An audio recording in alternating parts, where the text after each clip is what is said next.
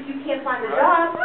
And we have to be the party of economic security, the party that says that it is not enough to talk about creating jobs. We need to see a job. When you were a state with 10.2% unemployment, a tax cut that taxes the middle class is not economic security. And so Democrats stood up this year and told the party of no taxes that we would not allow a tax increase. And they had to pull the bill not once, not twice, but 3 times. Great. And we also shut down the Senate for a couple of weeks, which was kind of fun too. So we